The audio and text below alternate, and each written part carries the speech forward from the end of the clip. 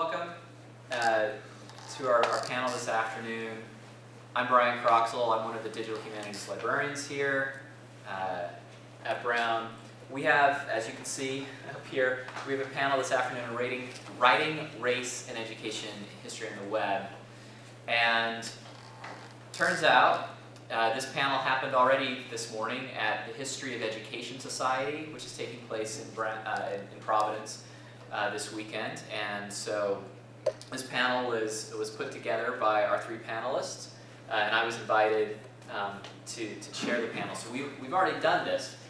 We had a warm-up. This is going to be even better. But when the panel had come together, we decided, I asked if they'd be willing to come and talk at Brown as well, because the subtitle is :3 digital book projects. Each of our scholars is going to talk about digital book projects they're involved in. And as many of us in the room know, Brown University and the Brown Libraries have a grant from the Mellon Foundation for publishing digital book projects over the next coming 4 years. And so our talk today is sponsored in part by the Mellon Foundation as part of our Future of Scholarly Publishing series that's been going on this year and last year. So we're really glad to have this. In fact, this is the first panel of the year on the subject. So what I'm going to do is I'm going to introduce our panelists quickly, each of them, and then they will each give their talks.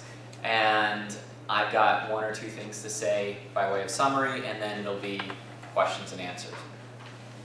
So in order of last name, actually no, we switched Esther and Ansley. So we're going to start with Matt Delmont, whom many of you might know because he's been at Brown once or twice before. He's a professor of history at Arizona State University. He did his PhD here in American Civilization at the time, now American Studies. He's the author of 3 books, including Why Busing Failed, Race, Media, and the National Resistance to School Desegregation. It came out this year from UC Press. Jack Doherty is Professor of Educational Studies at Trinity College in Hartford, Connecticut. I teased him at the last one. I said he has 1 real book. He has more real books, but his first book that came out in print only was More Than One Struggle, The Evolution of Black School Reform in Milwaukee. Came out from UNC Press. He's done 4, 5, 3. There are other books that appear in digital form and in print form. He'll talk about them, and that's what he's been doing for the last decade, is thinking about how to put things online. Our last panelist is Esther Sina. I even asked, and I switched. Esther is a French student from École Normale Supérieure de Lyon and is currently pursuing a PhD in History and Education at Teachers College, Columbia University. She's a Fulbright scholar studying issues of inequality in American education. She works for the Educating Harlem Project. Esther's absent colleague in this presentation is Ansley Erickson, who joined us at the panel earlier today, who is Assistant Professor of History and Education at Teachers College, Columbia, and is one of the project leads on Educating Harlem. So I will turn the time over to our panelists. Thank you all for coming out this afternoon. Thank you, Brian, for the nice introduction. It is great to be back at Brown to share a panel with both of you. The presentation today is based on a book and digital project. The book is called Why Busing Failed. It came out earlier this year from University of California Press. And like for all my books, I've created a digital project that goes along with it. It uses a platform called Scalar. It's developed by the Institute for Multimedia Literacy at the University of Southern California. It's open access and it's free to create accounts, so you can create an account for yourself, you can have your students create accounts, as many as you like, as many book projects as you like. What I want to do is walk through today sort of what the impetus for me for creating this project was for this book. You can find more about it at whybusingfailed.com, and if you have any questions, you can reach out to me via email or on Twitter at Matt Delmont. So the Scalar project for Why Busing Failed is structured slightly differently than the book. So the book is pretty traditionally structured, 8 chapters, analytical argument that I carry throughout. The Scalar project takes about 25% of the material from the book, puts it online, but I've broken it up in different ways. So I structured around the idea of 12 different ways to teach busing. I'm trying to provide sort of bite-sized, 500 to 1,000 word arguments for how I think we're not teaching the history of busing in the right way, and I'll talk about what I mean by that. The goal for me here with this project, though, is to try to give scholars and average Americans more resources to reckon honestly with the history of race in our country, particularly the history of school segregation outside of the South. So for me, there are two things I want to emphasize today about why I was drawn to a digital platform to present this kind of research. One is strictly technical. So I'm a historian of media, historian of civil rights, historian of urban history. As a historian of media, one of my primary sources is television. So for this project, I watched hundreds of hours of television news footage to try to get a sense of how this issue was covered in the national news, how Americans were exposed to school desegregation. It's very hard to present that in a book, right? I can talk about it, I can describe it, I can footnote tell you where I found it, but I can't actually show you what it looked like. So one of the appeals of Scalar for me is when you go online, you can click on these video clips and actually watch the evidence that I'm talking about. I'll show you this clip shortly. The second is a more theoretical point. Let me talk about this quote from philosopher Charles Mills, his idea of epistemology of ignorance, and then explain how it relates to my project. He says, imagine an ignorance that resists. Imagine an ignorance that fights back. Imagine an ignorance that is active, dynamic, that refuses to go quietly, not at all confined to the illiterate and uneducated, but propagated at the highest levels of the land, indeed presenting itself unblushingly as knowledge. So I think it's important here that ignorance is not just the lack of knowledge, right?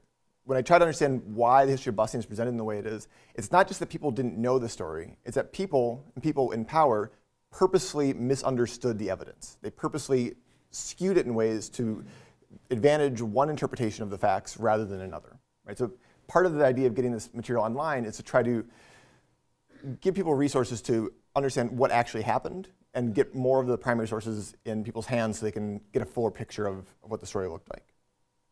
Let me start with the television news clip, because the news media is one of the primary sources of this epistemology of ignorance, of shaping how Americans did or did not understand the issue. This is from September 1974. It's really the start of the Boston busing crisis. The Boston school system is scheduled to begin busing Thursday in compliance with the federal judge's integration order. Opponents of the busing plan shouted their bitterness at a rally today and refused to listen to the man regarded as the state's most popular politician. Jackie Castleberry reports. 8,000 to 10,000 parents and children came to Boston Common to protest the court-ordered busing. They carried signs, sang songs, and heard angry anti-busing speeches. One of their targets, pro-busing Senator Edward Kennedy, tried to speak, but parents blocked his path to microphones and refused to hear him. You're going to listen part of our people don't care to hear you. Like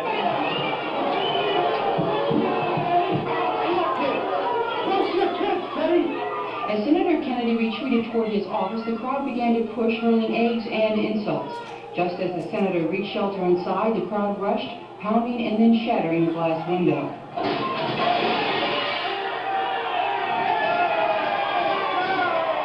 After more speeches, the crowd ended today's protest singing, "God Bless America." Jackie Castleberry, CBS News, Boston.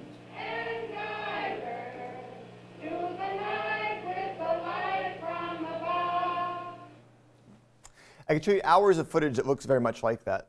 The reason I emphasize television news is because it really helped frame how Americans understood and how scholars have studied this issue. What I mean by that is it set the periodization, so it encouraged us to look at Boston in the 1970s as the starting point for civil rights struggles in the North.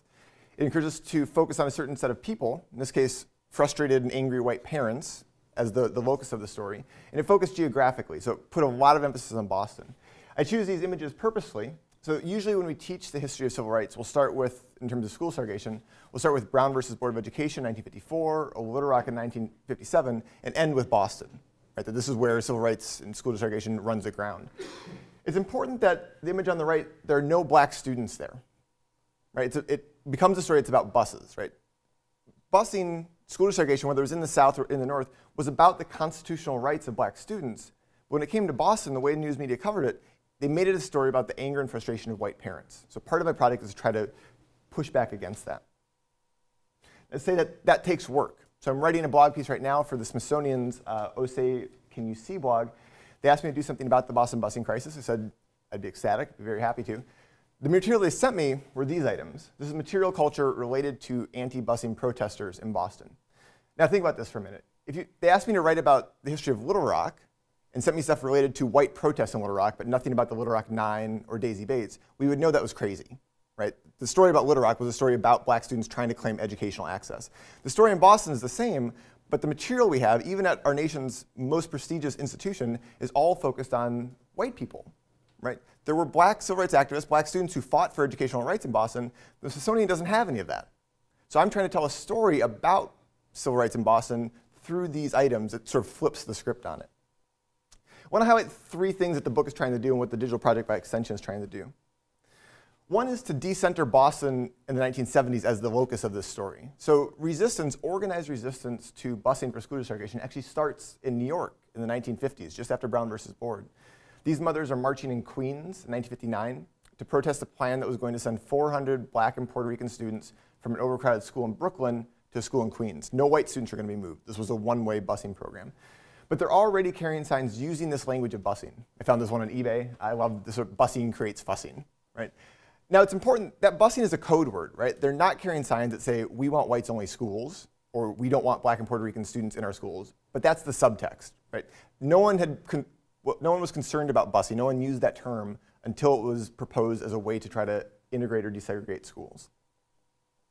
The second thing the book is trying to push against is this idea of de facto segregation being somehow innocent. So when you actually look at Judge Garrity's order, what led to busing in Boston, it was intentional. What he said was this: the court concludes that the defendants, the Boston School Committee, took many actions in their official capacities with the purpose and intent to segregate Boston public schools, and that such actions caused current conditions of segregation in the Boston public schools.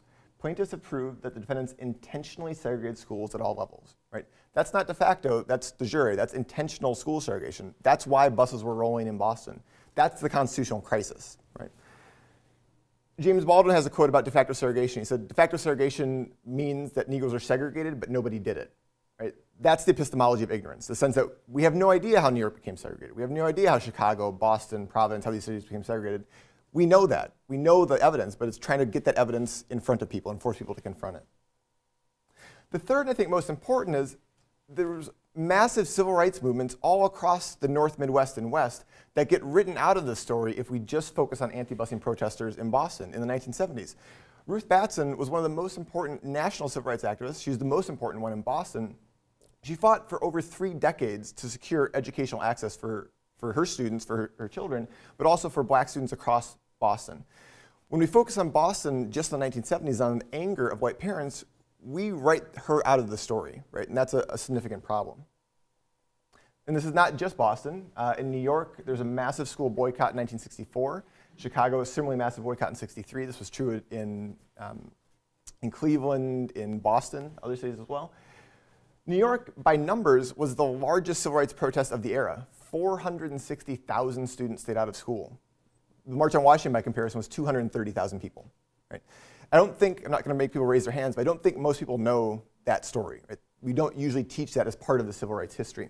And I want to talk about why that is. So let me first show you a couple clips from that school boycott to give you a sense of what that looked like.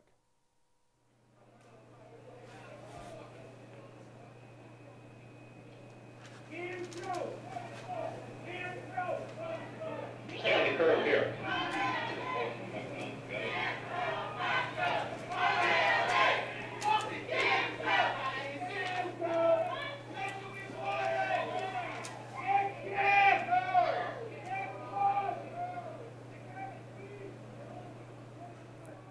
So the chant there is Jim Crow must go, right? Jim Crow is the system of apartheid segregation that was in the South. When I show it to my students, I ask them to think about what does it mean that we have teenagers marching through the streets of New York in the 1960s chanting Jim Crow must go, the system that we usually associate with the South, they recognize as being something that's harming them in New York, right? It looks slightly different regionally, but the school segregation context is quite similar. One more clip from that same rally, a young man talking about what they were fighting for. Just on the subway, after chasing horses. Do you expect violence here today? No, sir, not if, no, we don't expect it, but it can happen. Horses and, look at the blue uniform. You ask me, do I expect violence? None of us have any weapons. No, in fact, last week, Tuesday when we were over here, nobody started no violence but the officers, cops. Yesterday, chased us down with horses, splitting us up, and then wouldn't let us go on the subway. All we want is equal education. That's all. equal education. Thank you. Get all that? Is that right? So the goal of my book and the digital project is to try to bring this history to light, but also try to understand why don't we know this history? Why is it so difficult to talk about this? There's two answers to that. One is that this was not covered with a sense of moral urgency at the time. So this is a New York Times editorial that they wrote that was a scathing review of the boycott. It said, civil rights leaders who seem hell-bent on staging a Negro and Puerto Rican student boycott have set out on a reckless course. A boycott can do no good. It's the violent and illegal approach of adult-encouraged truancy. Right? Usually when we think about the relationship between the news media and civil rights, we think that the news media played a really progressive role in terms of opening the nation's eyes to the horrors of what was going on in the South. That's a true story for about a decade, from 1955 to 65, but only if we focus on the South. Right? So the New York Times television news did play a very brave role in terms of looking at Little Rock, Selma, Montgomery, and exposing those horrors, bringing them to national audiences. They were much less bold when it came to what was going on in their own backyard in New York, in Chicago, and Los Angeles. Part of this is that they fundamentally could not believe that school segregation, residential segregation, would exist in New York. They just couldn't believe it. This is the epistemology of ignorance. They refused to look at the facts honestly. Right? The other reason it's very hard to teach about these things now, for us to understand this history, is that the clips I just showed you are not publicly available. Right? Whereas the Boston one I showed you is one you could find probably online. You can find all sorts of stuff about the busing conflicts of the 1970s. The clips from New York I just showed you, I had to wiggle my way into the ABC and NBC archives and pay for those to be digitized. Right? These are not things that have been available and accessible to historians' fingertips. Right? So let me conclude there.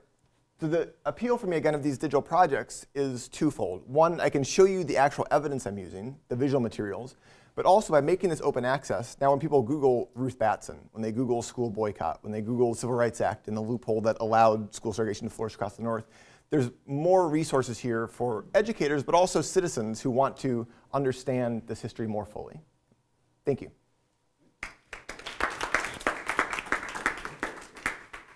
Great. Thanks very much, Matt, for getting us rolling. And close that one here. Bus pun. Didn't realize I told one there. Thank you. And also to help out here, what we also did is we have one link to all of our projects and all of those links as well. So this is, remember, we were at the History of Education Society this morning. So this one here, bit.ly/all caps HES 2016, that takes you to our conference proposal. And you can see, how to contact all of us. But there's, the abstract. People have actually written some questions already from the other session. Just a small little thing, but I keep telling academics, it's like, rather than hiding all this good stuff in your hard drive, it's like, it's so easy to take a conference program and your session and just share this material as a simple Google document when you're at the session itself. So that's there for any of these links, materials. The presentation I'm going to show is actually one of the links in here as well, and I'm going to take it right from this link here, which is already open over here. And I'm going to talk about On the Lines, the current book project I'm working on, in the context of open access books. And I think the thing to start with here is also, you're hearing just me. I'm the faculty member on this project. But as you know, especially those of you who do digital partnerships with everyone, no one does a digital book project alone. Picture, along with me, over the course of the past 5 years, I would say close to 100 undergraduates, librarians, software coders, people who work at my campus, Trinity College, partnerships we've made with the Hartford Public Library, the University of Connecticut, and everyone who basically has some skin in the game, and they're mentioned in the contributors page. So I'm the one that comes out and talks about it all, but there's a big partnership behind this. I usually have to explain to people who aren't savvy to open access what this concept is. So when I'm pitching this to academics who are the history faculty and authors and so forth, I have to explain to them, hey, this is what open access means. It's when you have no price barriers and no permission barriers for this type of research. And they usually are familiar with, maybe they've heard of open access journals. I have to carve out more space for what open access books are. I point them to the directory of open access books and try to get them thinking about, if you're doing, like in history, book-length publications, it's like, you have to think differently about how could we do not just an article, but an entire book and the digital evidence that goes along with it as an open access project. And you have to show them what some real, what do these scholarly open access books look like. I've had good fortune over the past couple of years to be involved as co-editing 2 open access edited volumes. writing history in the digital age, a number of historians trying to write about how our authorship changes in the digital world when anyone can author history about the past on the web. And also a more pedagogically oriented volume, lots of faculty were describing how we're trying to use the tools of web writing to sort of like think differently with our students about how we do work together in classrooms and so forth. Both of these were with the University of Michigan Press, and I keep emphasizing to people, hey, a lot of these innovative open access publishers are really embedded within a library. It's the University of Michigan Libraries that has really paved the way for rethinking funding, for rethinking infrastructure about what it means to be a press. And I don't know, these crazy people have this idea that you should have places that promote knowledge that should be freely shared. I think they call these libraries. Are you familiar with the concept? Good. So I'm a big believer in this. And what I tell people from the get-go is, listen, as an author, these are available for free online and print for sale at a reasonable cost. And we've even pushed the envelope. You can do open access book publishing as traditional peer review, or you can do what we did, open peer review model. That's where the press designated and commissioned 4 experts. And at the same time, we let the public look at the drafts of these chapters. In each case, we got about 1,000 rich comments before we even finalized the book project. So as people know, this is a different way of doing things. Let's bring it back to this particular one. I'm on this panel here today about writing about race and educational history on the web. And that's because the current project my students and I are working on, this On the Line, this is the one, it's not done yet. I'm embarrassed to say that this one it's taken about 4 years longer than it should have. I think what happened along the way was, well, to be honest, we discovered so much about just the process that we ended up writing 3 other books while trying to finish this one. So this is the one we're trying to piece together now. But On the Line is very much an historical monograph. It's based in the metropolitan Hartford, Connecticut area. I'm trying to explain how schooling and housing came together to shape the city-suburban region, and how civil rights activists have tried continually over the years with different types of strategies to challenge those boundary lines. We argued that we're really into making visible the hidden race and class boundaries that divide the region. We're trying to tell the stories and retell the stories of people who tried to cross over, redraw, or erase these lines. I'm obsessed with boundary lines by doing this project, and I am sharing the book On the Line, online for free. I basically have been discovering how we can actually cross some boundaries with the technology of today and with the open access philosophy that can reach people with stories that wouldn't have reached them otherwise. This book in progress is under contract, Amherst College Press, like University of Michigan Press. It's another library-funded academic press, and they are open to these arrangements where, even though we're not done, we're allowed to share our work in progress online, because the entire product will be online for free as well. So we can go to the link right now. I'll show you 1 or 2 images of what it looks like, and I'll tell you more about why I think it matters this way.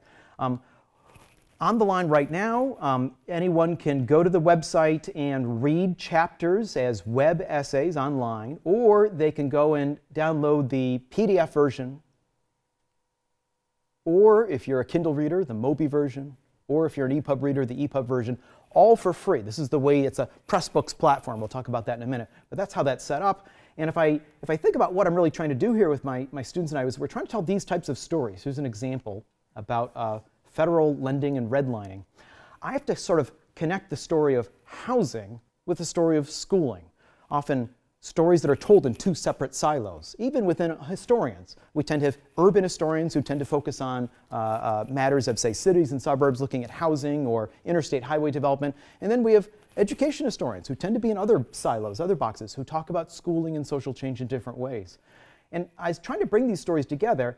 I need to be able to not just insert images of, these are the notorious redlining maps back in the 1930s. The federal government worked with private lenders during the Depression to try to jumpstart the economy and basically mapped out different areas. This is Hartford, Connecticut. This is the suburb of West Hartford nearby. And the federal government was, with local people on the ground, rating different neighborhoods about what mortgage risk they were at, about whether or not it was a good loan to make, to try to jumpstart the economy. Green was the best possible, and red was, hence the word redlining. These people who were deemed as the worst possible loans. But we need to take people further inside that story in this way, being able to sort of reconstruct that image map into a more interactive map and embed it in the book so that people can zoom in on different neighborhoods, find where they live, and see what the actual details were. What were the appraisal reports for certain neighborhoods? If I zoom in on this one here, this is a sample report. If the federal government had just looked at just the physical terrain of neighborhoods, or just the dollar value of the housing stock, or was it brick or wood, and made ratings that way, that would have been one thing. But instead, the government went further here and actually rated the social composition of the residents. What was the occupation of people there, and how did this fit into their rating? What's their estimated income? What are foreign-born families in the area? Oh, this is an Italian neighborhood. How many percentage of Negroes are moving in here? Is it an infiltration or not? Are there relief families, 1930s language for families receiving federal assistance? In making these comparisons all the way through, there's this clear evidence of racism, and I need to bring attention to people about how our structures, our government-run structures, are actually shaping the neighborhoods we live in today. In fact, at the bottom of this, you can see the federal agents and the local lenders were saying this particular neighborhood was it was right on the edge of the city going into the suburb of Bloomfield, and this was labeled here as largely given over to the Hebrew race, although the better class Italians are now moving there as well. You can sort of see this evidence that really stands out, especially for local audiences, about, I had no idea. Many people look at this and they say, I thought people just decided where they wanted to buy homes. I didn't see the structures that were drawing lines and encouraging investment in some neighborhoods rather than others. So that's the story that I need to tell, and telling it with maps embedded in the book itself has been the most effective way I've found to do this, especially because, if you can't tell, I talk a lot with my hands. If I didn't have the maps there, I'd be trying to tell stories about space and place with my hands. But fortunately, you're able to look at the screen rather than just me gesticulating in the air. I mean, having the evidence right in the book itself in an interactive manner allows you to delve deeper in and examine it on your own terms, on your own evidence. You can look at some of the documents as well as maps and so forth to figure out how this story is connected together. As well, we can do a better job of telling the story about the activists who along the way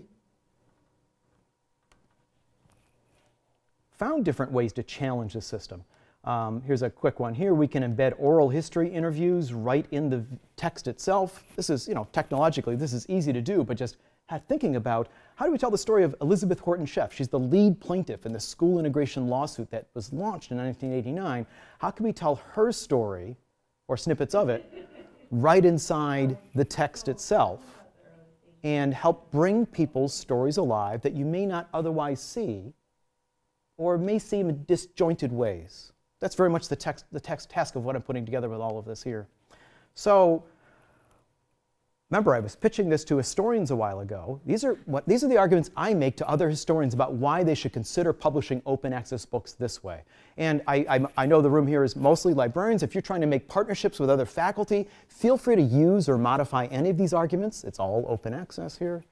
You can look at the slides. First, I tell people, listen, to get the best of both worlds argument, and you heard Matt say this as well. It's like, I've got print books, and they're all on the web as well. Different model than Matt, but I've got an argument here where I can do both things at once. I can have the stability of print, so people want to read that way. I can also have the discoverability of open access digital work, and at the end of the day, it's still a book. Notice I'm not saying the word blog anywhere through this presentation. I'm doing scholarly books. I just happen to be using WordPress and other derivatives of blogging software to do it. And echoing another argument as well, I believe that this kind of web writing here can really blend the textual narrative with the digital evidence in ways that I could not do with either one alone. I do think that people understand the stories of lines and boundary lines better if they can sort of see the maps, or they understand what the activists were explaining if they can sort of see the videos and read about it at the same time. I furthermore believe that if you are writing about race and education history, you're probably writing about someone's civil rights history. And that civil rights history, it needs to be accessible to the local communities who lived the history. We authors now are in a position where you can work day and night and years on a dissertation, bring it to a book form. You can go to a well-respected publisher And it's very likely nowadays that many of my colleagues, junior colleagues, are finding out that the publishers are willing to bring their books to fruition, traditional books, but with a hardcover only edition, sticker price starting at $45. I've seen $75. I've seen $99 per book. Even if the public library in that community can afford a copy, which is questionable in many of our times of scarcity, it's not clear to me whether or not the histories that we are gathering from communities are actually being returned to the communities. Who made this? So we need to think differently about doing this. Furthermore, I argue, and you should as well, academic knowledge, it becomes more valuable when it's accessible knowledge. If it's behind a paywall, fewer people can access it. I believe that scholars work in a reputation economy, more so than a dollar economy. You can probably tell this by the way I dress. I'm not really in a dollar economy. My professional status is tied to my name attached to ideas, whether or not they're insightful quality ideas, that's up for the audiences to judge. And oh, by the way, the audiences can't really judge if they're quality or not unless they can actually get a hold of them and see what they think about these particular ideas. So I picked this up along the way. It's like, if you're in an academic world and you believe that you're going to make money off of this, you're in the wrong profession, unless you're in the textbook industry. You might make some decent money there, but that certainly isn't the primary focus about why we academics are doing what we're doing. We're in a reputation economy. Our tools for publishing should be in our interests as being ways to leverage, increase our reputations. Furthermore, as I said earlier, when doing open access work, you can share drafts of books that still aren't quite done yet, like the one my students and I are still trying to finish, that on the line book. But we can get drafts and comments out to people and get feedback from people before we finished it. And that's been fabulous for us. The final product is so much better, the current product, not even final, the current product is so much better now because of the rich input we've had from people who discovered it along the way and posted on comments or shared ideas about it. Furthermore, with traditional books, your publisher can tell you how many they sold, and if you're smart, you can look at the WorldCat and find out which libraries bought it and which ones didn't. But that's about as far as you can go. With open access digital books, as you know, we have metrics, and you can actually find out which chapters are interesting and how did people discover them? What links led them to different parts of our open access publications? All of those arguments in more detail with more credits to people who helped me develop them, you can see in the introductions to those two publications there. So a couple technical slides, which I'll just briefly brush over and mention that they're here. I've been using this Pressbooks type software for the On the Line project and also the web writing project. If you're curious about the open source version of this, which is created by the Canadian organization that is a private company, but they have open source software, we basically host all of our editions at Trinity College on some local WordPress type servers with our trincol.edu address. It's our server admins saying that's what we're going to do. Talking them into this, but making it clear that we develop these books at Trinity, and if they're published elsewhere, the publisher gets the entire content, but we actually keep our link alive as well. We always refer back to the published version, but that's how it gets people on the same page. If you haven't seen this type of a product called Pressbooks before, it looks like WordPress. That's why authors like me can deal with it. The extra nice thing in it is that you can actually, all through one workflow, say, oh, I want to export, have the web version, but export it in different formats. And for those who care about the technical details, this is what gets people excited because it's one workflow for doing all these different formats, even the more exotic formats that librarians might want to hold onto for long-term preservation purposes or other types of things. And there's alternatives to this as well.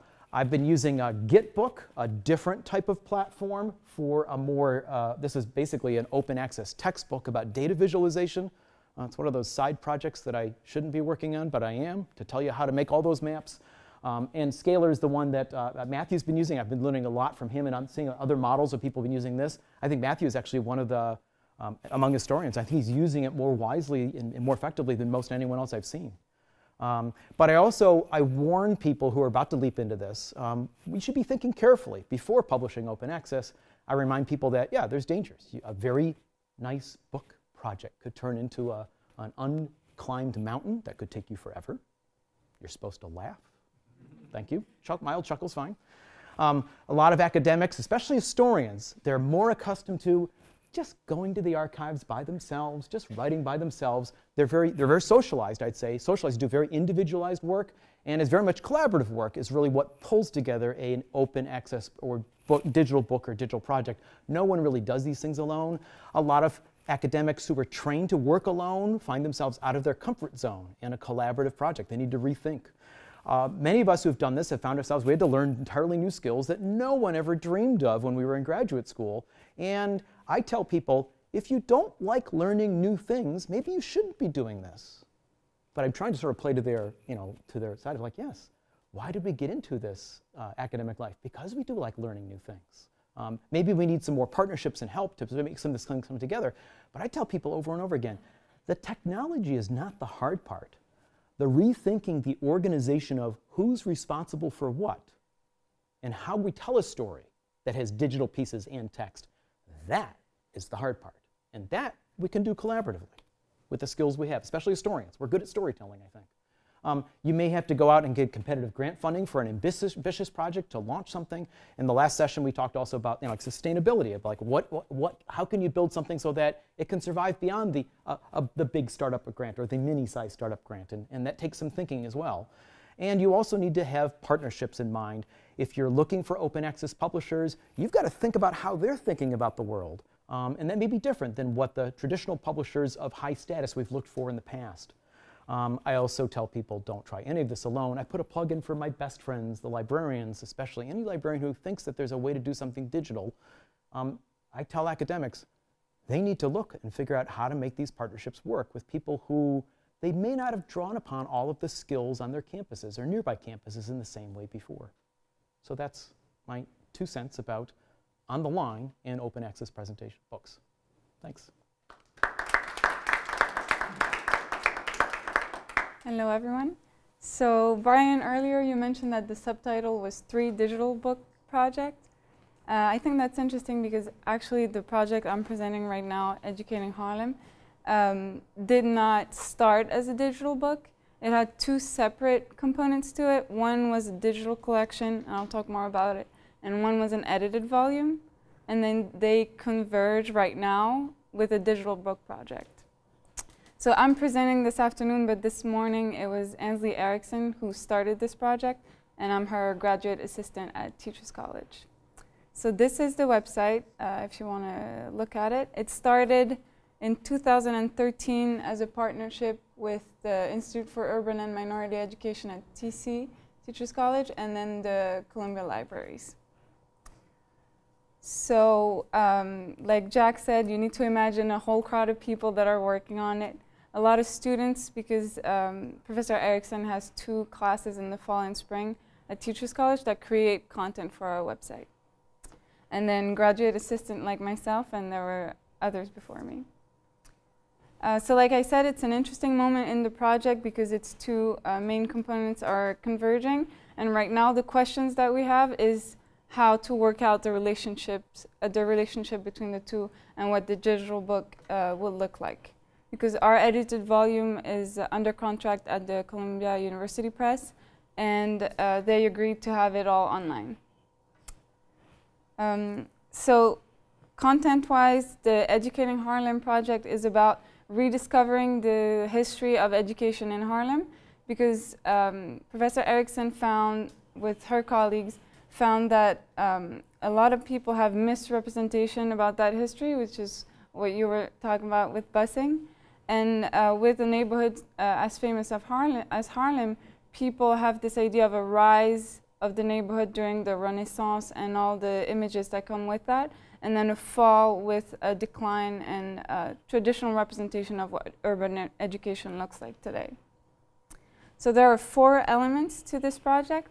One is the scholarly volume under contract right now. The second one is a digital collection. It looks like that for the sources. So it promotes primary sources that are found in different institutions. So for example, if you look at the second row, this is a collection at the Columbia University Archives. And the first one, the Wadley Junior High School yearbooks, are yearbooks that are actually from a school in Harlem, and they are held both at the Schomburg Library, NYPL, and also the school itself. We also have oral histories, most often conducted by students in the classes. There's also part of the website with student-generated exhibits.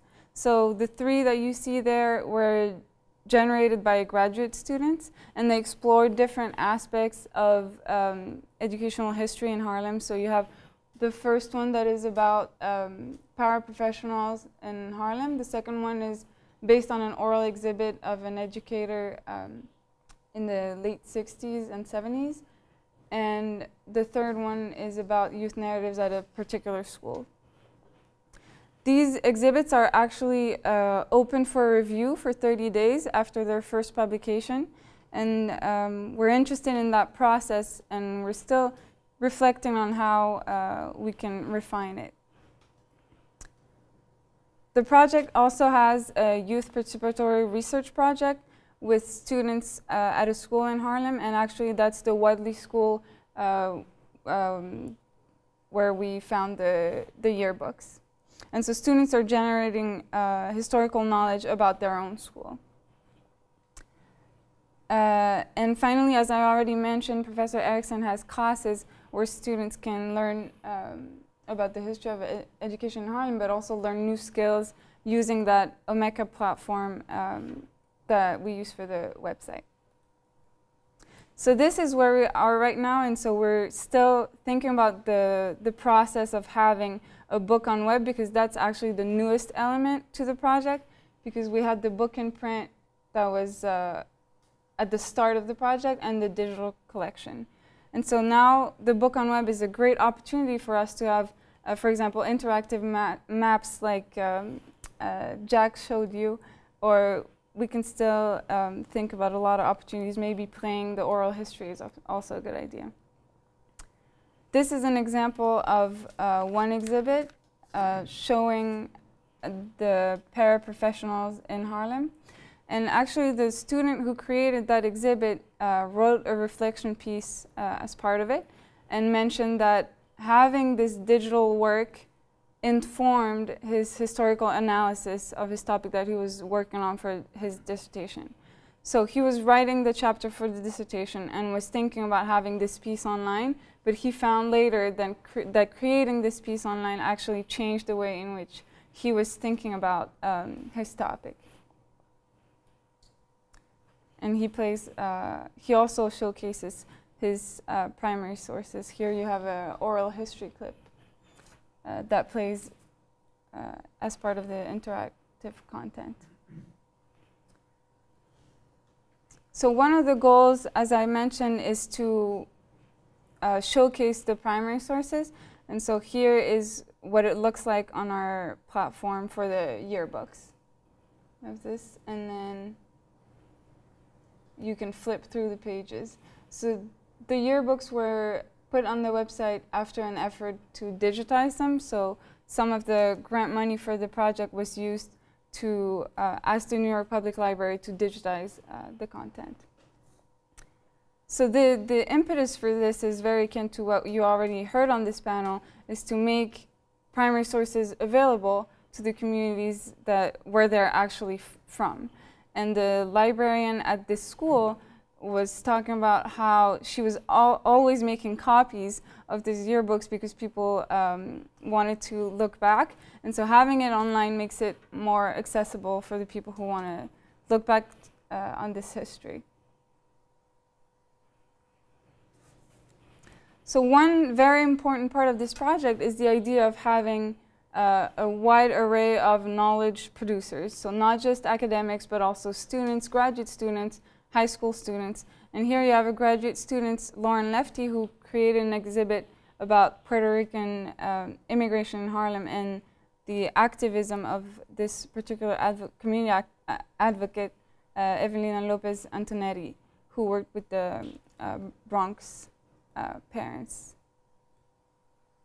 And it's actually right now going through the review process that I mentioned. For 30 days it's open online, and we create Google Forms where people can post their reviews. It looks like this.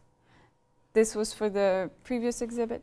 And we find this to be very interesting because it helps us create a community of not only scholars, but people interested in that topic. We actually had more reviews than what we invited people to post, which is always a good surprise.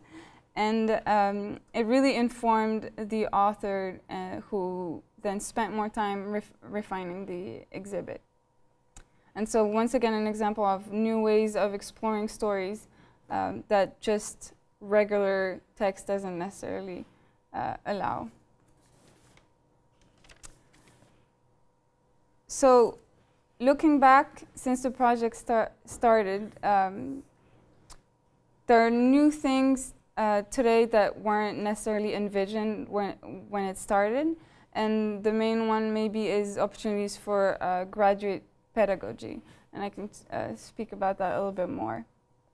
So not only does this provide sources for students who are doing research because they're more accessible than in, for example, a high school library in Harlem, especially if you're not in New York, but it also provides opportunity for publishing because it's easier to publish your exhibit than to find a journal, apply, and going through that whole process.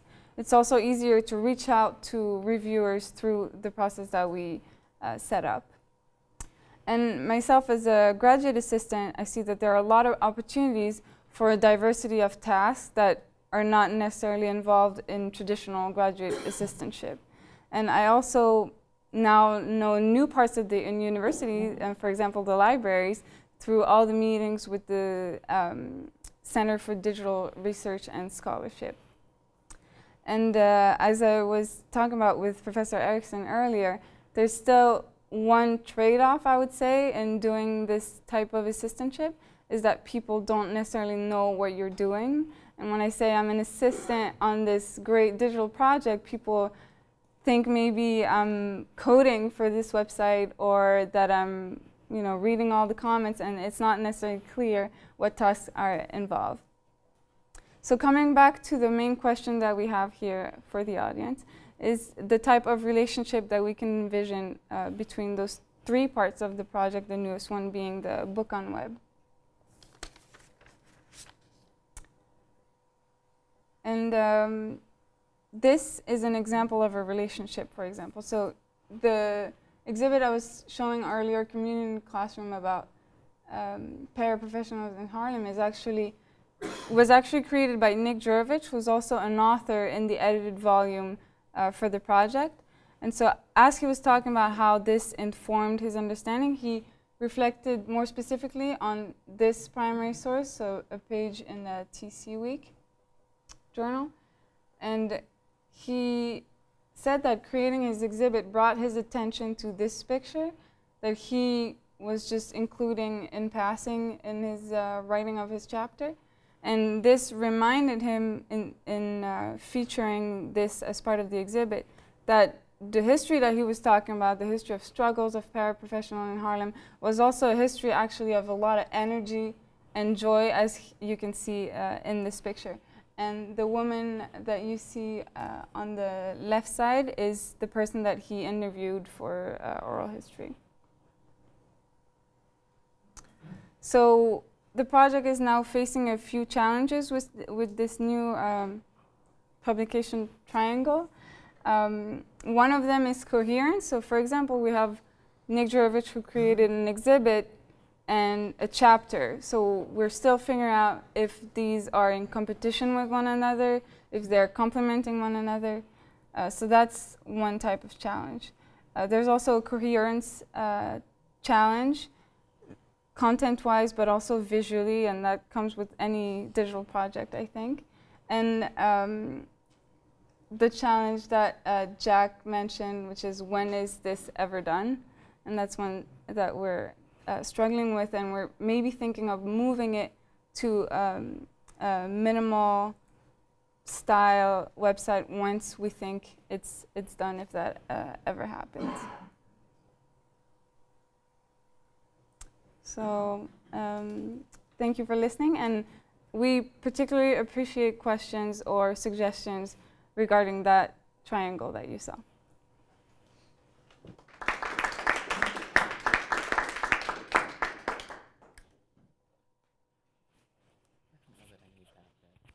So, just by way of sort of setting terms of the discussion, one of the, I officially had to act as a discussant at the last session, so I have one or two thoughts that are worth sharing before we turn over to questions.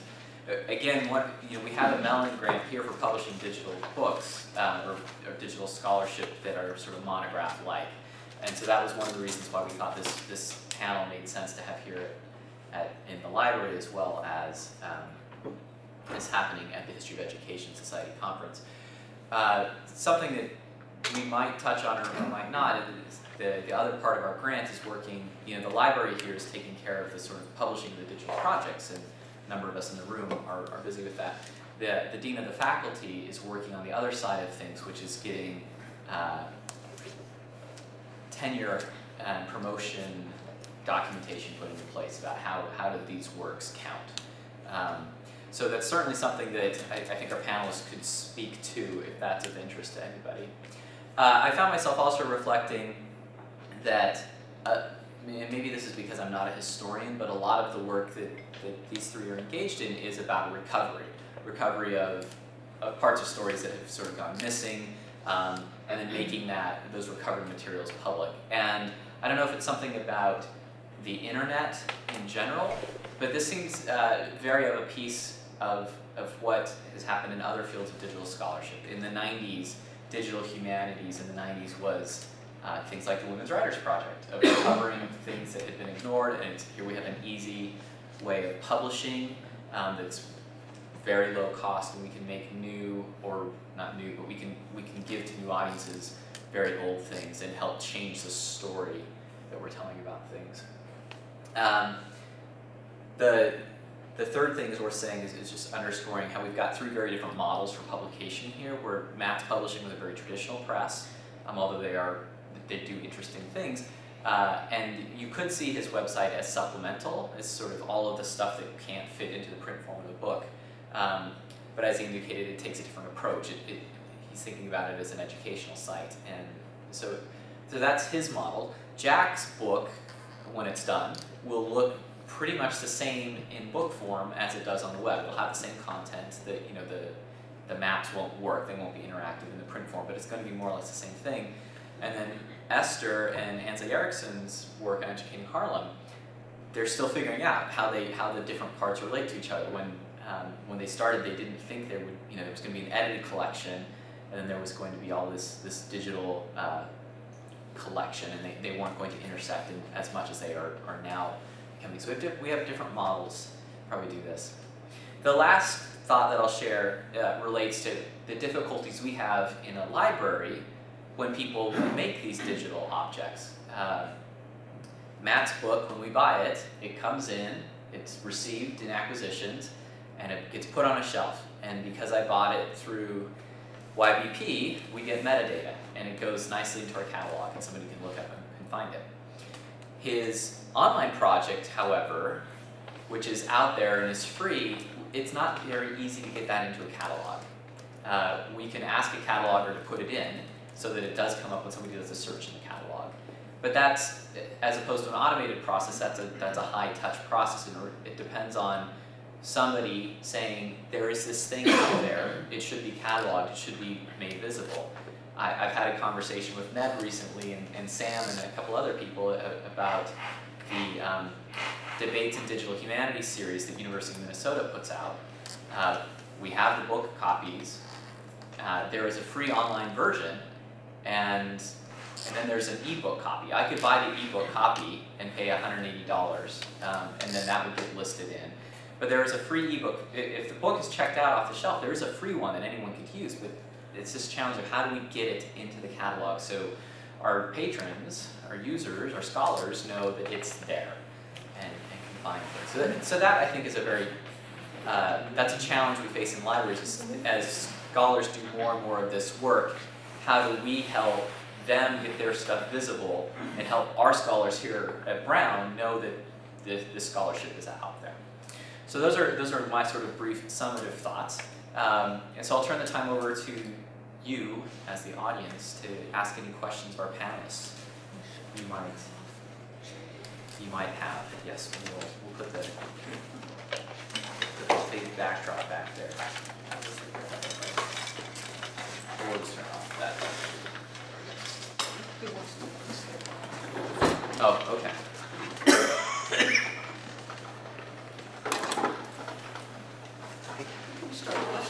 Yes, Sarah. Well, just to pick up on what you were saying, Brian, and this is, I guess, a question for Matt first, but I'm the education librarian, and so this question of how would we make sure that people were able to find the web either as a component of the publication or as the publication itself. So we have the book, and it's in the catalog. It seems like it's an obligation for the publishers to communicate all of that in the forms that we get our information. So I guess the question of communication is important, but also communicating with the publishers themselves. So I don't know about, the three of you in terms of your experience working with the publishers to look at different forms of publication and how we would then make the scholarship available through our tools. It's a great question. Until Brian mentioned it this morning, I never thought about that, sort of how this stuff gets into the library. So with my second two books, because I knew I was creating digital projects while I was creating them, on the table of contents there is a little bit after and this is in the book, after table of contents says, for more information on the book, resources, video clips, visit this URL. So this one has whybussingfailed.com. So that's in the book. And if you go to the publisher's website, there's also a link there. But I would have to email them because I don't know if the material they send to the people who sell the books to you includes that. I'm looking at your table of contents that's in our catalog, yeah. And it doesn't include that as an item. Okay, so the hard copy does, but the digital, the information. Okay. So it's just a matter of the publisher putting that into the record. Okay. And it's interesting that it isn't. Yeah. Currently, just as an example. Yeah, that's great. I had never known or thought about that before. The only other insight I have on this is while we were working on the first two open access books with Michigan, we had a contract with Michigan, but they weren't giving final approval till the whole thing was done. We wanted to make a web writing and writing history in the digital age discoverable while they were in public draft form. So we went to our librarians, and at Trinity, it's Trinity, Conn College, and Wesleyan, it's a consortium, and I went to our librarians and I said, what can you do? And they said, we're going to create a MARC record. And it's going to be the title of the book, and it's going to be called the Trinity College In Progress Edition, and here's the web link, and they made those MARC records. I don't know for sure, but I believe that now that there's the Michigan published version and the Trinity College draft version, I think they show up as basically as different editions of the same title, depending on how you do your WorldCat search. So it's another strategy of like, you're right, publishers should be doing a lot of this. I'm stunned by how many conversations I've had to have with publishers and editorial people along the way about, have you thought about this yet? Because even they don't often see the whole processes, or it's already compartmentalized in such a way that they don't feel that the editorial people who may be more forward-leaning don't feel that some of the production people are keeping up. So I think there's alternative ways to get into the system rather than just the publisher doing everything. And I think it's worth saying that it's not also just publishers, but there's the opportunity for libraries with repositories, of course, to host some of these materials. And then I know, because I was at meetings at the MLA last week, the MLA bibliography is a place where sometimes digital projects get listed, not very often. The MLA has its own repository, and something that they have on the sort of 5-year plan is the objects that anyone in the field can submit to that repository. Those are going to be ported into the MLA's international bibliography. And you can put file, like video or data into there. And so eventually, some of this that stuff will make its way into the international bibliography, and then it will come into our databases as discoverable in that way. But, so I think there is motion in a lot of places on how this will happen, but at the moment it's still it's a sticky wicket. One more thought on this, if I can, is just may be helpful for Stuart and Ainsley's project. A lot of the interactive maps that you saw, those are the home server for that is University of Connecticut's Map and Geographic Information Center, so their geography center in the library system. And they've been very good about making those, you know, discoverable within their catalog, but we're also very careful. Whenever we put up a piece of digital evidence, we're always writing in, see more, go to the On the Line site. Because we know this, people discover the digital evidence and say, oh, I've never seen this before. And we want to lead them to the more interpretive work that helps glue together those pieces, because that's what they really want to see as well. Like, how does this fit into history? So we're always being careful about, don't assume people will find your book first. They may find the evidence, and you need to lead them, leave enough breadcrumbs to get them back to the book.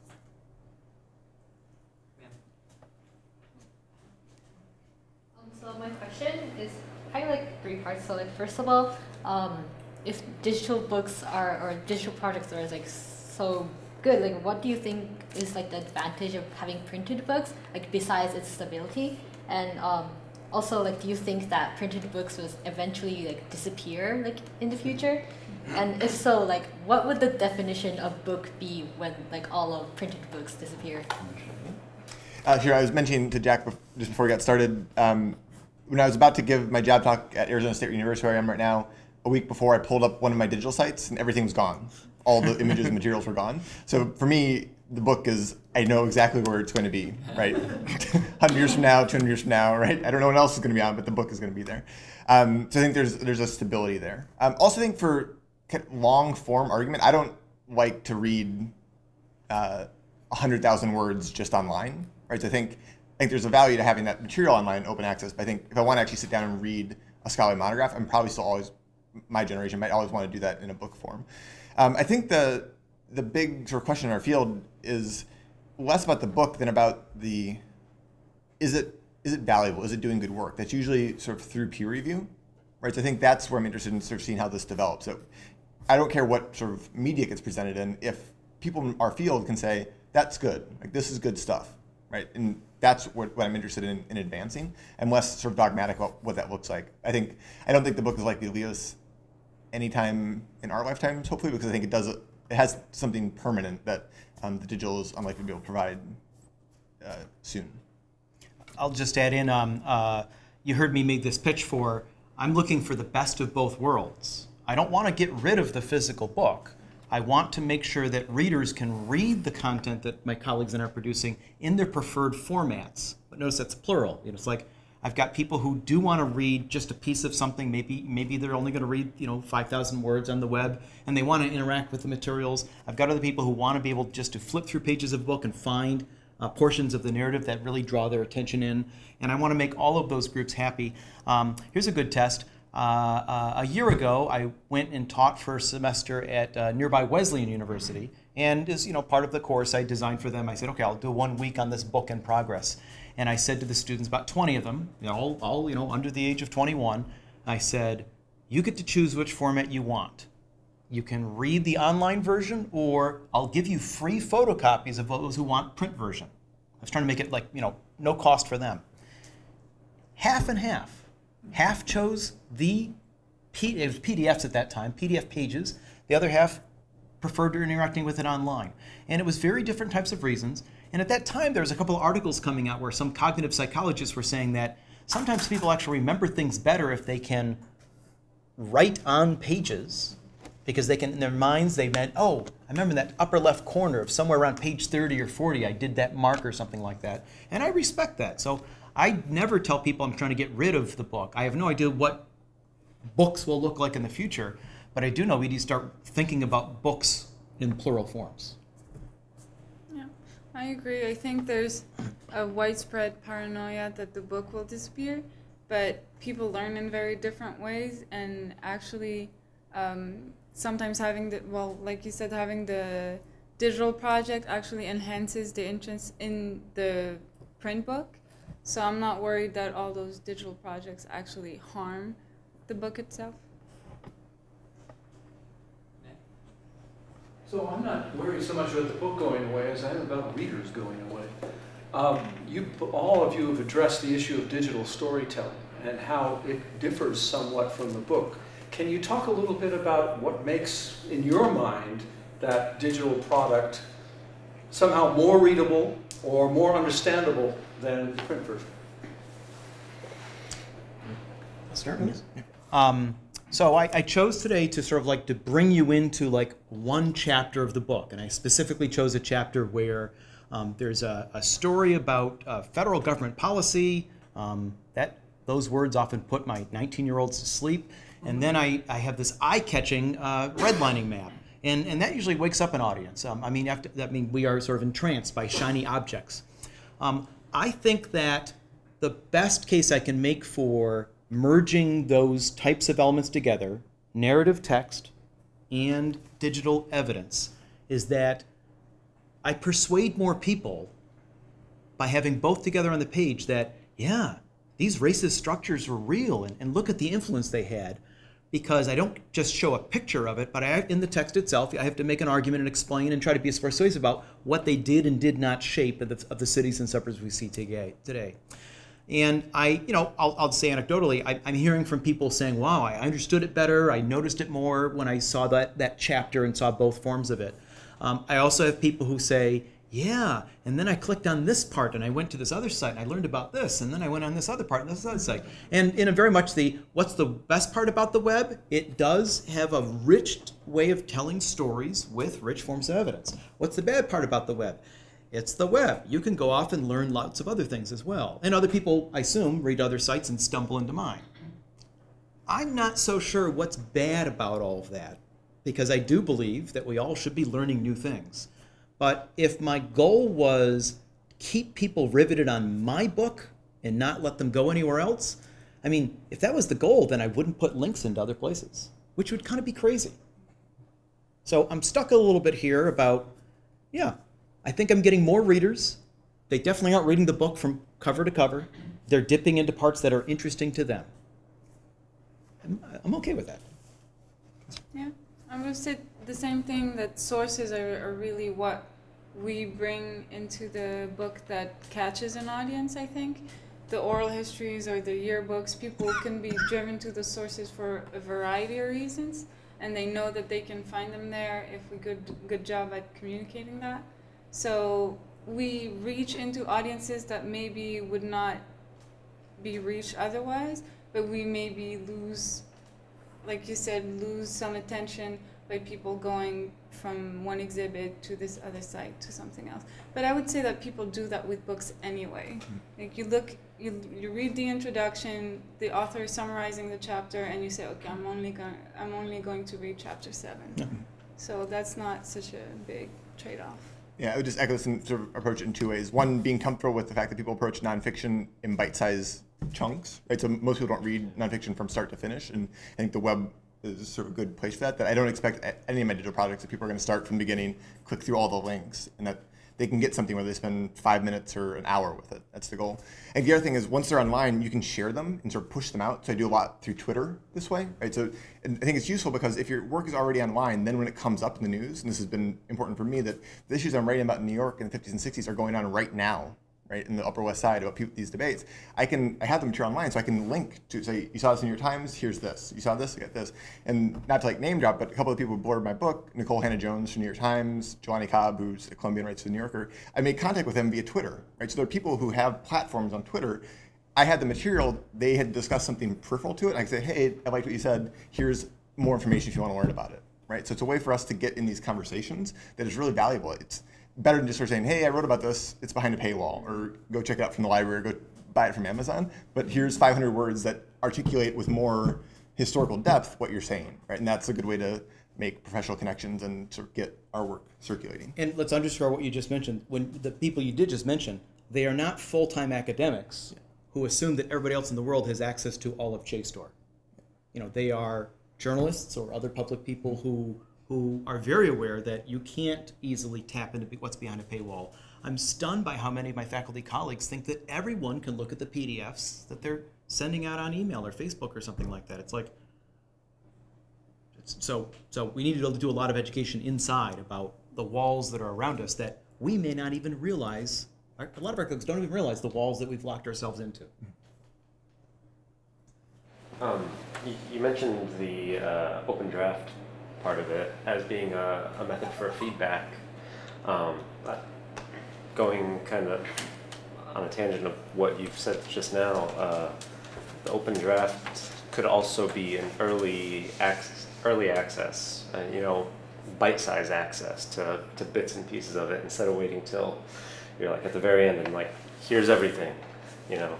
Just, you know, you work on this chapter and there it goes, and you can link to it and tweet it out, and they don't have to consume the whole thing, but they might be willing to come back after they've looked at that first thing as well. So. And a lot of what I learned with this that sort of hybrid open peer review model, I was following what Catherine Fitzpatrick and who was her colleague?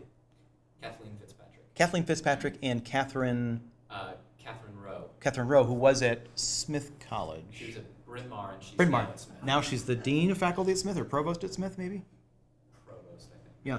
So anyways, I learned a lot from them. Kathleen Fitzpatrick, it was her planned obsolescence book. What she did in that arrangement, and this is an arrangement she worked out with NYU Press, I believe, was she put the draft of the book online for open peer review, and the final product was only for sale through NYU. So she worked out an arrangement where, you know, it's a different model, and I certainly understand it's like different publishers would like different ways of doing this. We should have thousands of models and see which ones flourish over time. But it's we're so stuck in the ways we've always done things about peer review that doesn't make sense. It's Kathleen Fitzpatrick. She argues that all of that academic labor of peer review is hidden labor that none of us get credit for. And nobody even really sees it except 2 or 3 people. So the experiment is, if you allow people to do open peer review and you require everyone to have their name there on the open peer review, you know, we did it where people who wrote, you know, 1,000 comments, everyone had to be named. You couldn't do anonymous.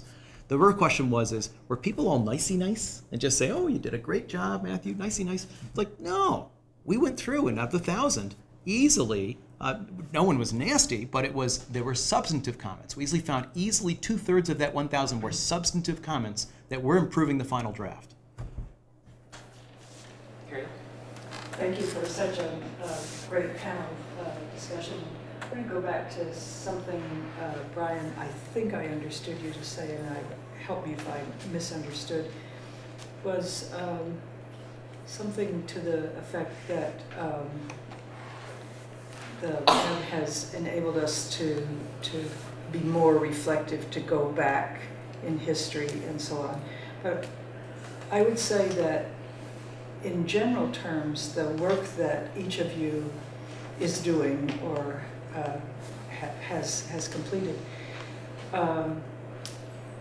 under any, whether traditional scholarship or digital scholarship, would in fact be reflective in nature and rely on historical sources. And one of the things that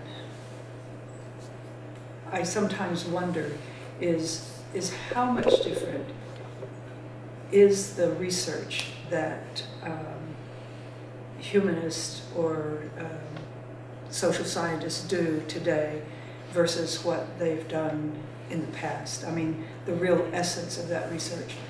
And I want to compare that, and maybe Andy, you would say something, with the research of scientists, which is actually quite different because the tools that they use for research and the products that they make are themselves digital rather than a recreation or a scan or whatever. So I wonder if you could reflect on that and maybe your own experience or your thoughts about how your research, if your research has actually fundamentally changed.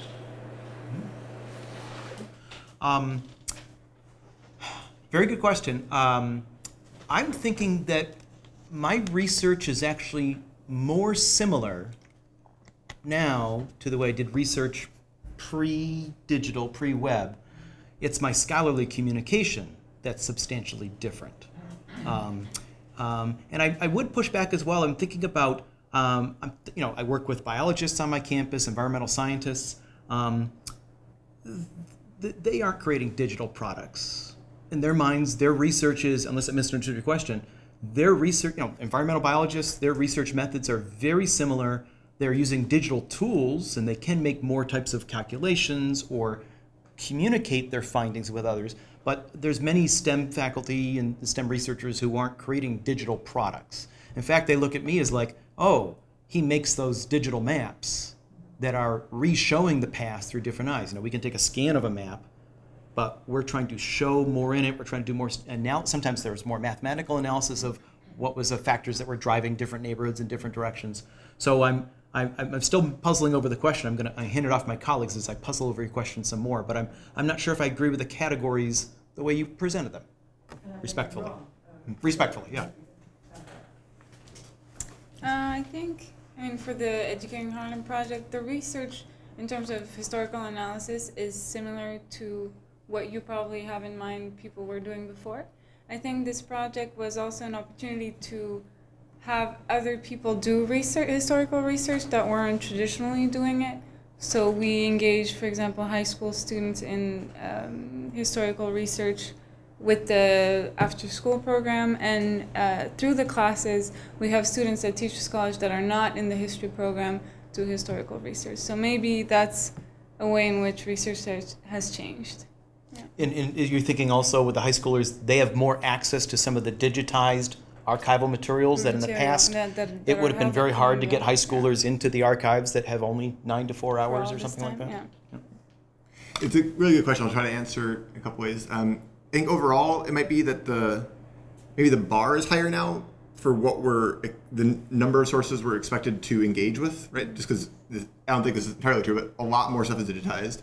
It's relative to 50 or 100 years ago. It's easier to travel nationally and across the world to find different archives and find stuff that isn't digitized.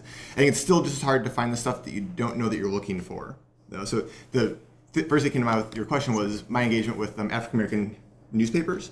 So for my dissertation when I was here, and then for getting my first book, I went to Temple University Urban Archives and sat there with the microfilm reader, right, looking through the Philadelphia Tribune for 15 years to find all of the stories related to school segregation and American Bandstand, right? By the time I was working on my second project, which was just a couple years later, that had all been digitized by ProQuest. So for that one, myself and a dozen research assistants downloaded 10,000 articles from these 9 African American newspapers, right, that searching for keywords around busing, school desegregation. Now it's conceivable I could have had access to those 9 newspapers if I went to the Library of Congress and looked at them on microfilm, but that sort of digital moment, I think, made it a lot easier to get that work done in a matter of 6 months than it would have previously. Going through 10,000 newspaper articles in PDF form on your computer it's a little soul crushing, right? So it's very efficient, right? But it's not, I missed the kind of exploration of that first project. So the project I've been working on this year, the digital product, the Black Quotidian site, was partly meant to try to get that sense of exploration back in. Because when you're just looking for keywords, I have no idea what else is on the page, right? I find a bunch of stuff about busing, but I don't know that there's something about the Rotary Club or about Women's Society pages, right? So going back and just looking, so I'm looking through digital stuff, but just picking a random date and flipping through and looking for something that catches my interest, right? Or looking for something that is off the beaten path. I think that's what I'm interested in as a scholar now, is trying to find the stuff I don't know that I'm looking for. So. We might have time for one more question. Chris? I have 2, if that's okay. You go for it. One is, did you have any issues with copyright? You were talking about the downloadable content. Sometimes things are available in print but not digital. Did you have any issues with the reverse? And if you did, how did you get around them? For copyright for mine, I reached, so for, I guess there's maybe 3 answers. For things that are held by places or people I want to work with again, I'll reach out and request copyright and then make sure I use it. For things like if I want to use the cover of a Time magazine, I'll use it, and if they ask me to take it down, I would take it down. For video content, I upload it to Critical Commons, which is a fair use advocacy site. Can you explain that one? Because remember, I told you earlier, I learned about Critical Commons through how you used it very creatively, and maybe people may not be aware of how this one works. Yeah, so there's a website called Critical Commons, criticalcommons.org, that you can find online. You create an account, and then you can upload material. So the upload feature is similar to YouTube, but the thing that distinguishes it is that if you include some textual commentary on it, some textual analysis, and then click save, then it makes it public, and then you've made a fair use claim to it, right? So we as scholars have the ability to use clips from Sopranos. Jason Mattel is a TV scholar who has a great book called Complex TV. It's a scalar project and a textual book. But he's using stuff from Mad Men, from Sopranos, from Breaking Bad, 4 and 5 minute clips, but he's able to use them because he's analyzing them. Right? We as scholars have that ability. We don't have it unless we use it. So you can make that fair use claim for visual material. And that again is critical commons. But for other stuff, I think people take different approaches on this. I'm honestly a little bit more loosey-goosey with it, right? That for stuff from Temple University Urban Archives that I want to make sure I have a good relationship with, I will request permission and use it in that way. For ones that are large commercial ventures, I'm more likely to just use it, and then if they ask me to take it down, take it down. But that's idiosyncratic. I'm not suggesting it's best practices for everyone. Because mine is a local case study, I'm usually talking with local historical societies, libraries, and so forth that may or may not have digitized material, but I have found it. I think it's important to tell the story, and I've seen interesting shifts over the years. Early on, it was very difficult for me to persuade the Hartford History Center director at the Hartford Public Library to digitize some of their materials and let me show their materials on the web as part of the story I was telling. They're very resistant. And because it was sort of like they thought that their revenue stream depended upon people using the photocopier. I mean, when your revenue stream depends on people putting 25 cents in at a time, you know you're in trouble. They also were relying on academics being able to plunk down $100 or more to get permission to use a photograph at high quality resolution for the cover of a book or something like that. And there were many more images than I had money for. But the more we talked about it, and the more I realized, I tried to think about from their point of view what was important to these libraries or historical societies. The most common theme I found was they really needed to make a case for why they were relevant. They looked at me as somebody who could help possibly explain why there's good stuff in those archives that other people should continue to fund the existence of. So that got us on the same page. When I can show them, look, I'm going to, here's the proposal. I say, here's the web page. I'd like to give this image here, credit your library here, show the link, clearly recommend all this, and make it clear. Whenever anybody sees it, they're going to see the link to your facility right there, and it's a link, and it's going to take them all to your collection. And I can maybe help put an undergraduate intern in there to help digitize a collection or something like that. Then they started to see things as a two-way street, and all of a sudden, we as historians, we're playing value-added role. It's like we're helping small archives and libraries see that we're helping the world see all the value they have that people didn't see at first glance. Yeah. And we also have very local projects, so you're asking about permission basically, and we cultivate our relationships and we are very careful to ask for permissions. And Professor Erickson was mentioning this morning. Columbia University has a very complicated relationship with the Harlem neighborhood, so we're very careful in making sure that people actually really want this stuff online, and for the yearbooks that we have, we are sure that they do. So we're very careful in cultivating those relationships. Second question? It's about the open access review. Is that only, do you only receive feedback from scholars, or is that also from people in the community? I have done the hybrid model of open peer review. I've done it so far with the two finished products you saw briefly. Both of those were one's called Writing History in the Digital Age, the other one's called Web Writing. They're edited volumes. They're very much, mostly academics talking to academics, but the rules were anyone could comment on these. They didn't have to prove that they had an affiliation or something like this, but they had to list their name. As we looked through the typical 1,000 comments or so, I think in both cases it was about 80 or so people. So it was not 1,000 people making 1,000 comments. It was about 80 people, and they varied in numbers of comments across them. And we looked at those, and we did determine from, everyone had to put in an email address to sort of to get a commenting account. Most of them did end in .edus, not every single one. This On the Line book, that is very much a local history story, still people who write comments tend to be academics or people who are, maybe they're journalists, or people who are comfortable in the world of words. But community activists, people running the local cable access channel, other people have used content or asked me to come and talk with them or do some event about something like this. And that's exciting to me because I understand that even just the world of words, people whose job it is to move words around, that's a line. And but history belongs to people on both sides of that line. And I'm thrilled that this open format and the open peer review allows people to sort of engage in that in different ways. But most of the time, people who want to write comments on it, at least on academic kind of stuff, they tend to be people who are academics already. If they want to go, if it's a troll on the internet who wants to go bash people, they're going to go to something that's got much higher visibility than these little academic sites. We have never had troll problems because we aren't big enough to attract trolls. We're not worth their time, as far as I can tell.